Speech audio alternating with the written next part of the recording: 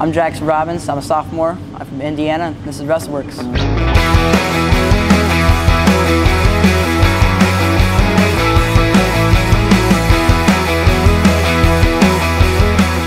Well, thanks so much for coming from Indiana. We're talking, this is the first Indiana wrestler, and we were saying that Indiana has only one wrestling division. Yep. So how has this past season treated you, and overall the high school experience in general for you? It's definitely been challenging. It's been a good opportunity to grow and compete with tougher level. Yeah, I would say. When did you start wrestling? 7th grade. 7th grade. Oh wow, so you're kind of fresh. How did you get kind of into it? Did family wrestle, or it just kind of popped up? No, I'm actually the first wrestler in my family. I think a few friends started wrestling, and then I decided I'd try it out. Oh dang, that's fun. What made you want to come on to WrestleWorks and basically do this today? The experience and like getting to know like how to do stuff that like college guys can do. I was at a camp where Jesse Mendez was there, and like just learning how much these college level guys know. What how was that camp? Did he show you like any like interesting moves, or was it basically just, I know he's super fundamental. Yeah. What was kind of his whole premise? It's pretty much fundamental stuff, just like shots and all that. Yeah. Did you get a chance to roll with him at all? No. Ah, the rating. Was this after he won the Nationals? Yeah. Oh wow, that's so cool. That's one guy. Cool. We got to get him on the channel and get some stuff going. So he's a stud. If you could rate yourself on a scale of 1 to 10, 1 being beginner in wrestling, 10 being you just fresh off the Olympics, what would you rate yourself on a scale of 1 to 10? Oh man, I'd probably say a 5 then. Okay. What do you think would you have to do to improve from a 5 to a 10? I would just say experience and just like constant drilling and practicing as much as I can. Yeah. Are you doing like other like clubs? And I know you said you were doing camps, a lot of like outside wrestling, or is it more just focused in school time? Definitely focusing on like school practices and like just getting as many of those in as I can. Sure. Coming in here today, is there like one or a couple things at all? Like what do you think would be the best thing you could learn coming from this practice? Probably some setups to some shots, or maybe like, I know, throw-bys or slide-bys. Sure, slide-bys, stuff like that. Sure. Well, yeah, we can definitely do that. We'll start with just rolling around. We can do some sparring, and then we can do technique. And then if you want to do best of 3 live or whatever we can do, up to you, and we'll get going.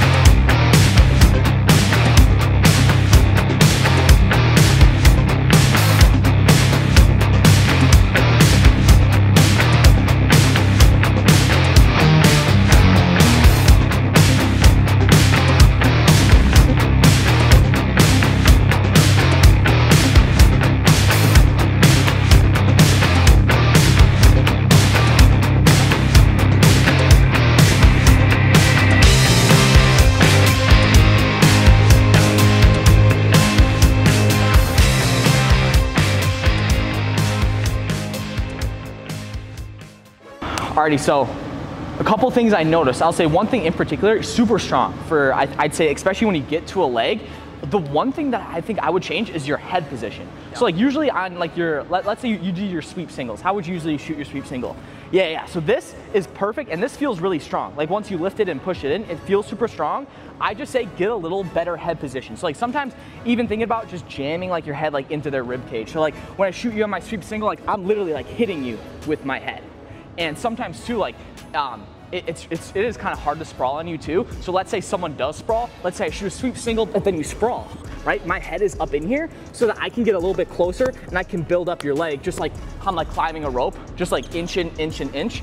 So I think that's one thing, maybe try out just a little better head position. And we were talking about neck strength just right before this. Just really just focus on hitting the guy, but being right here, just sturdy, super sturdy. I don't want my head kind of dip down here because like you're strong here, you're probably still being able to take guys down like you know, but I think you'd be a lot better, just get a little better head position. So let's drill it a couple times. Wait, time. A little more forehead, closer, so a little closer. Yeah, even that. Yep, and then you can fit, oh, one thing too, when you're finishing your singles, really bring it up. So this is called hand to heart, taking my hand and I'm putting it up high on my heart. That's how you know this leg is good enough. So really have this tight too. Because sometimes I saw you're like this can get loose. You might have saw me trying to kick out, but if you're like this, it's super hard. This guy can't kick out. Yep. Hand to heart, but sink it, yep. Sink it even more, like punch it in, yes. See, that feels so much tighter. Finish. Yeah, sure. Try that one again. Good head position, but really like you can be a jerk about it. Like really hit me as hard as you can. Yeah, yep. Hand to heart, right. Yes. I'll finish, spin. Do you like doing that one, pushing the knee down? Try to finish kicking with the back, because one thing, like especially when you get to higher levels, just do that, because if you push a guy down, it's gonna be harder to take a guy down that way. Yep. Nice. Yeah, that's tough. Yep. Hand to heart. Nice.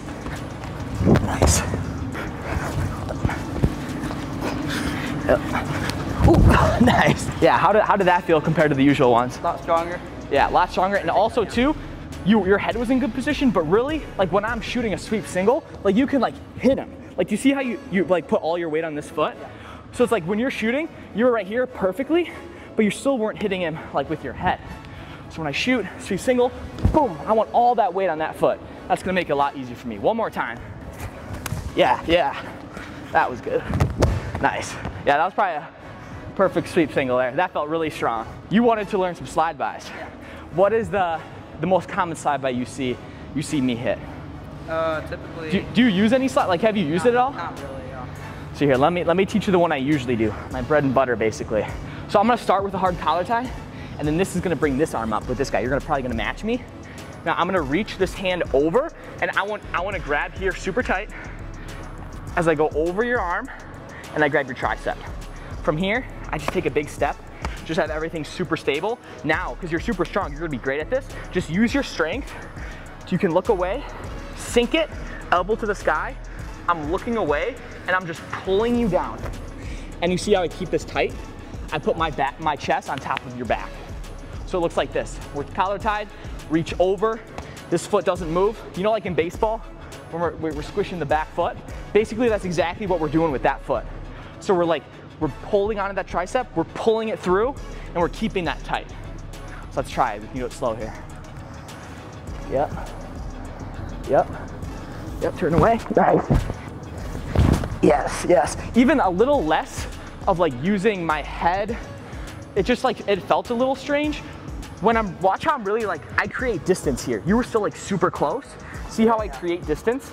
So I don't have to be like head to head. I can use my thumb, press it in your shoulder a bit, and then I can move. Yes. Yeah, that's perfect. Yeah. Now here's another one. You might have seen me done it to you today too. This is when a guy is gonna collar tie, but it's not on my head. It's like loose. It was like behind my shoulder a bit. So this is the one that can only work when this guy's maybe like a little bit lazier on that shoulder and not the head. Same thing, we're gonna collar tie just like we have been, but my hand is just gonna be right at your elbow. Now I'm just gonna like juke step a little bit to the side. Now as I go to the side, elbow to the ceiling, and I just throw this over my head. Same finish, we're putting our chest on that back. Yeah. So close, but you have to do a little more pull and throw. Yeah, that felt good. That's super tight too, super tight. Next slide by, this is when it's like I call it the over tie slide by. So you're gonna be on the inside tie here. I'm gonna reach this free hand over, grab your ear, and I'm pulling your head close to your bicep, like touching it basically. This hand's just gonna reach under by your elbow, and I'm turning away, and I'm just guiding you straight down. This really works. The only reason you're gonna get takedown if this guy's pressuring back into you.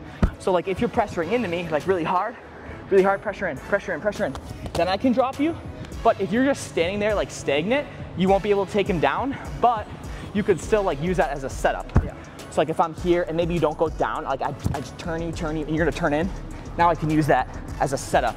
So it's just like, no matter what, it's super low risk, and odds are it's gonna be high reward there. So let's try it out here. I'll collar tie this side. So your hand is gonna go over my head. Yeah, have that in tight. Yep, there it is. Now look away. Nice. Yeah, and also too, some guys might can see it coming. So that's why like sometimes if you're collar tied, I'm on your wrist and I'm pushing in, pushing in, pushing in. And then when you push back, then I quickly go up to the elbow because I don't want to telegraph it. I don't want to let them know that it's going to happen. So you can try that too. Yes. Do you hit much slide bys in matches, or you just want to kind of like utilize it? Yeah, definitely. As a secondary tack, totally. Because you got your sweep singles there, but then using this as a secondary setup, 100%. Nice. What was your favorite one of those three? Probably just the plain old like first one. Yeah. Just the first one? Let's see all three. Nice. Yep. Nice. There it is. Boom. Yeah, that was good. And especially too, you did a good job. Sometimes when you get that over tie slide by, it's really nice to go down to a leg. It's like as soon as I slide you by, and as soon as he starts to move, you can go to a leg. So that was really good to see there. What else? Anything other technical wise, you think? Maybe perfecting like arm drags and stuff. Arm drags a little bit? Well, when I work my arm drags, I like to get it off of when a guy's posting on me. It's like right here. So what I like to do, just thumb down, I'm sure you do this too. Yeah. And then you can work your drags. Try this, because every time you went on a drag, correct me if I'm wrong, but your head went to the outside. Yeah. It was basically like that. Try this, when you're dragging, put your head on the inside of this arm. So when you post, thumb down, and as I pull it off, I'm going for the drag, but see how my head is on the inside? My head is actually gonna trap this arm against his body. As I drag here, I'm going in for my single leg, and see I don't even hit my knees? Yeah. Head is in your chest, and I'm driving in. And then you can finish just how we were finishing before. So basically, same thing what you're doing, but it's just your head placement. Yep. Yep, nice, yep. And again, but you didn't have to go to a knee. Oh, yeah. So watch how I can use this to pull too. So like I pull him in. See that? Pulling in. And I'm trapping my head right on your chest, securing that arm. Nice, yep. Yeah, because this way I can't really defend with that arm. Nice. Have you ever hit that one, head inside? Not really, no. Yeah, keep working that, that's good. Nice. Nice, yeah, that'll be really good for you. Try the other side too. Oh, back to old habits. Nice. Yep, try it again. Nice. Yeah, that felt really good. I'm a guy, I don't do too many arm drags, but that's basically the biggest technique that I would say. Definitely keeping your head on the inside. Because when I go outside, sometimes what'll happen is that guys can like circle around, or we're getting to like a scramble. But by securing that arm there, I think it makes it a lot tighter. So we can go grab some water, we can do some live and finish up. Yeah, sounds good. Let's do it.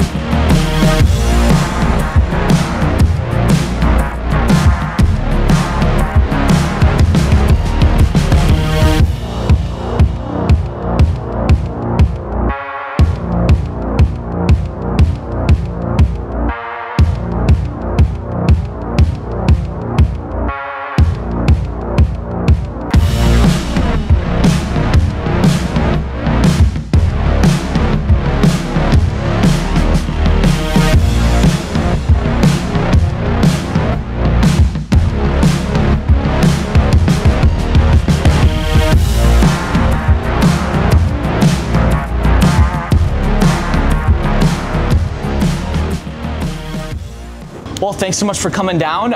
What would you say was the best thing that you learned, or something you came out learning?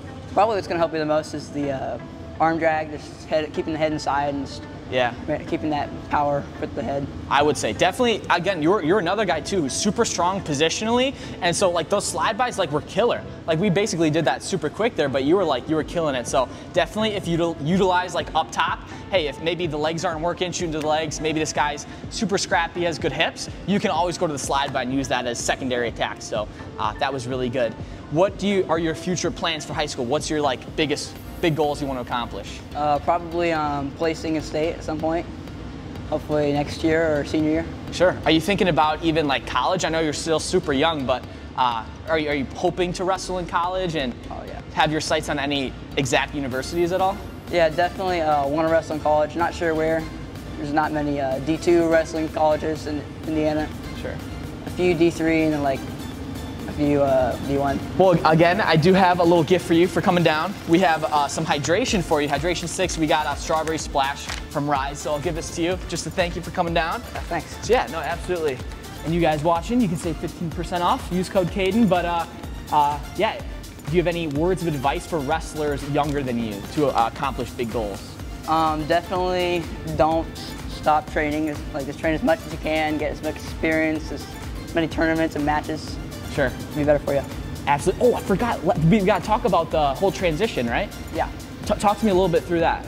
So I was at a smaller school with a not as funded wrestling program and was there for 3 years, and then this year I decided to switch to a bigger school with a much better wrestling team. Mm-hmm. And I wasn't able to participate this year because I wasn't signed off by my old school, so any sports I did last year, sure, I can't do this year, yeah.